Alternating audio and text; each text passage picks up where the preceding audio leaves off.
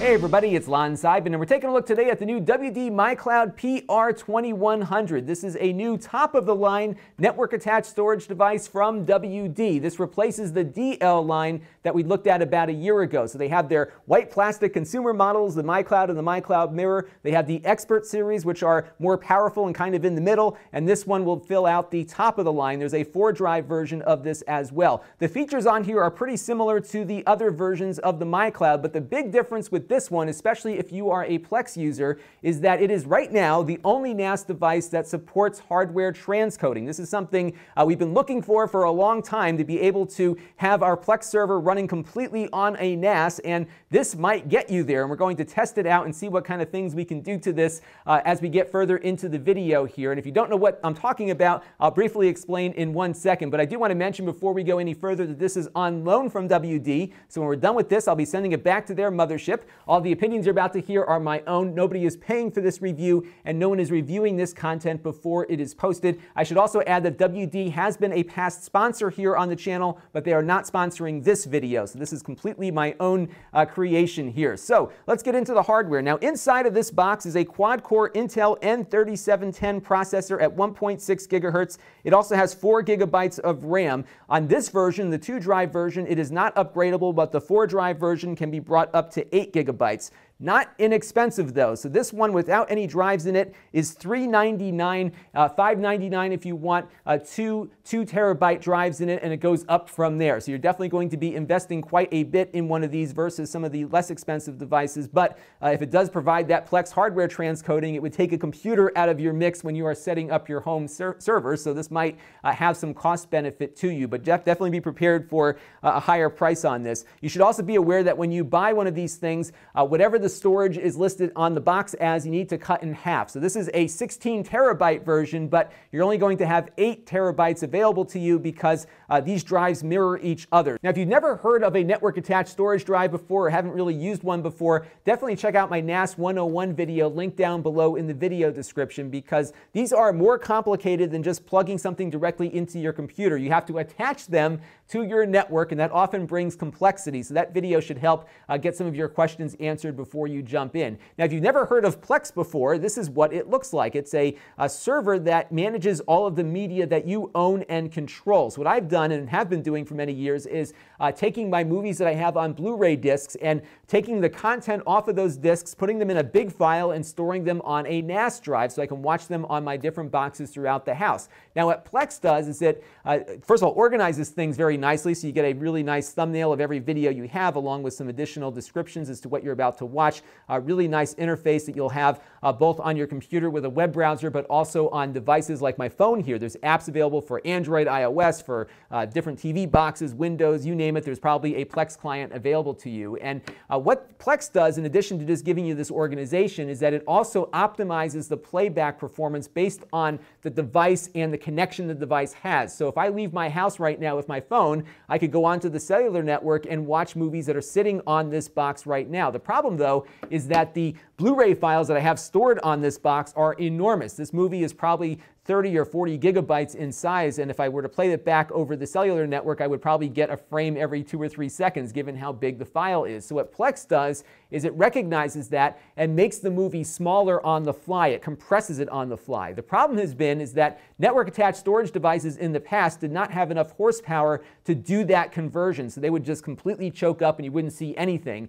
So many people have been running Plex servers on a computer and then also having a network-attached storage device like this one to store the actual files. Now, WD says that the Plex hardware transcoding on here should eliminate the need for a computer. So let's take out my phone and have a look. All right, so let's take a look now. We've got a movie ready to go on my phone here. I'm just going to hit the play button. It'll queue up for a second. I'm also monitoring the CPU activity of the NAS device here. So you can see we've got the movie playing back right now. CPU utilization is much lower than we normally see on a NAS drive. We're at only about 27–30% here, yet we're transcoding a movie here in real time. Let me just fast forward a little bit. We'll try some other stuff with it and see if that puts a greater load on things. But as you can see here, it's loading up a different portion of the movie. Again, this is a Blu Ray MKV file, which means that this is a very large file that it is compressing down into a format that we can play back on this phone, and it is keeping up with it just fine. So now what I want to do is add some more devices to the mix and see what that does to performance. All right, so we've got the movie still playing on the phone. We're going to hit the Return of the Jedi here on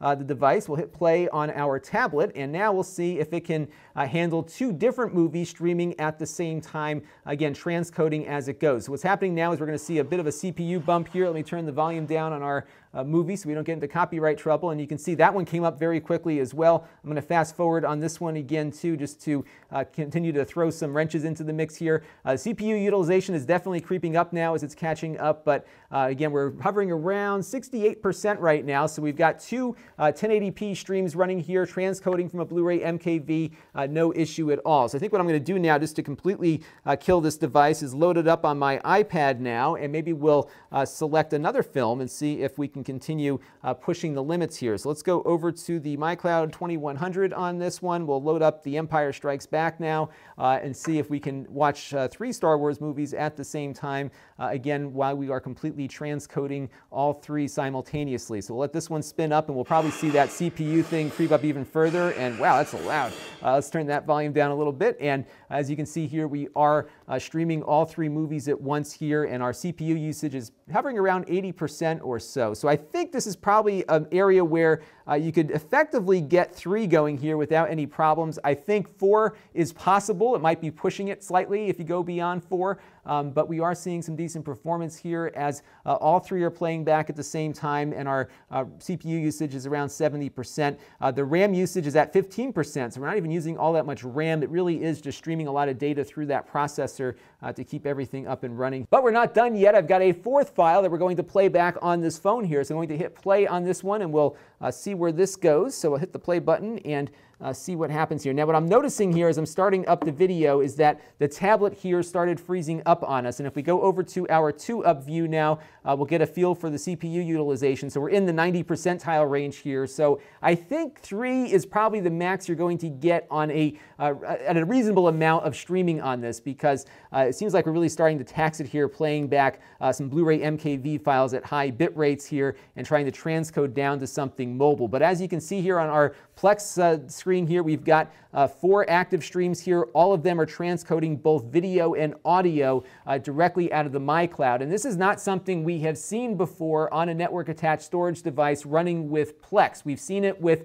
QNAP and Synology drives running with their own versions of Plex. They have their own media serving applications that do take advantage of the hardware transcoders on their hardware, but this is the first time we've seen Plex run with this performance essentially, and it's working really, really well, provided you don't really add in a 4th device into the mix here. So I'm quite pleased with this, and I think if you are looking for an all-in-one Plex device, this one at the moment seems to be the only one that can do it. But the hardware transcoding isn't all that unique to this, so this is an Intel thing, and I would imagine this should start working on other devices soon, but at the moment it looks like WD spent the time to either work with Plex or on their own get it optimized to run on their hardware, and that is, in my opinion, the primary differentiator with the PR2100 over their other models. This one is really, I think, better geared towards video transcoding than all of the other ones they make. If you are not looking to run Plex on here and just want a decent high-performance NAS, one of their EX series drives should do just fine, and we did review, I think, 1 or 2 of those last year, which you'll be able to find down below in my Master WD MyCloud playlist. From a performance standpoint, this performs just fine. It maxes out your gigabit Ethernet connection, so it really does perform as well as all the other drives in the mix. And again, the big difference here is the hardware video transcoding on Plex. This is Lon.TV, and thanks for watching. This channel is brought to you by my Patreon supporters, including gold level supporter Eric. If you want to help the channel, you can by contributing as little as $1 a month.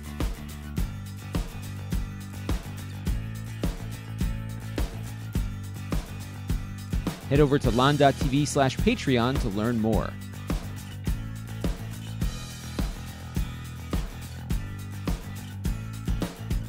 And don't forget to subscribe. Visit Lon.TV/S.